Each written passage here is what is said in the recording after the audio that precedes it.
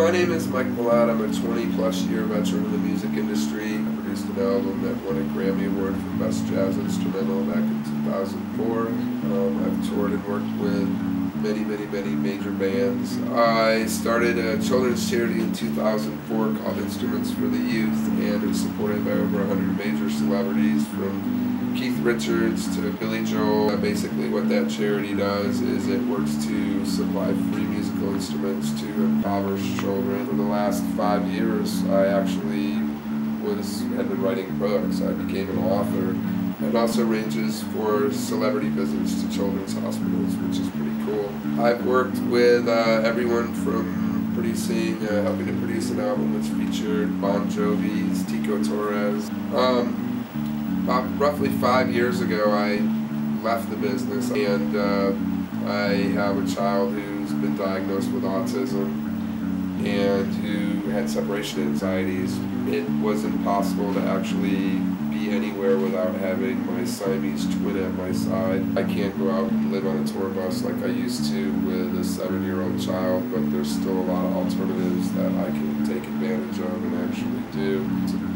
Opened up Zeppelin's back in April of 2012. The club being one, artist management being another. We also launched an internet radio station. All local bands and what have you are going to be using that as a platform to get their music out to the local community. Basically, I'm looking at getting a little bit more involved with music again this year. The only local alternative paper in the Lansing area is City Pulse. 4 months we've been open, right? Not once could one of their music writers walk across the street. Now, how can you accurately report on the local music industry and the local music scene when you're missing a piece of the puzzle? That's for many of these people here in Lansing, the only thing they have is their music. This is my message to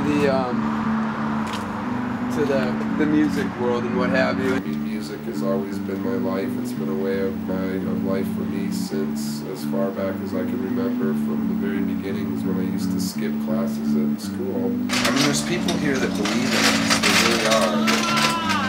That there could actually be a nightlife and bands everywhere. People would come from all over the place just to play in Lansing because it's like playing in a place that's just really happening.